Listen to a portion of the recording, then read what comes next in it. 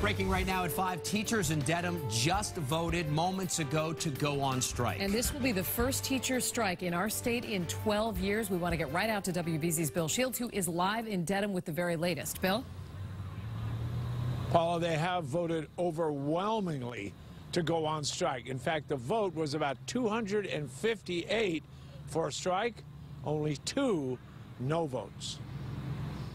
It's been a very, very frustrating process. Rachel Dudley and Tim Dwyer are leaders of the Dedham Teachers Association, and they say one of the major sticking points of a new contract for teachers is protection from sexual harassment. To protect our members from something that unfortunately has become very commonplace and has been a big issue over the last couple of years especially. It has been an issue?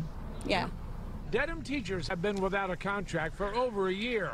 And while many say they don't want to strike, they would rather teach, the school committee has dug in. But it's important that we settle it, not just for us, but for the children, for the school system, for the town. It's really something that should be settled. Our demands are perfectly reasonable. So the teachers will go on strike starting tomorrow morning. But I just spoke with the union president, Tim Dwyer, and he said that he's available tonight if the school committee wants to negotiate. Reporting live from Dedham, I'm Bill Shields, WBZ News.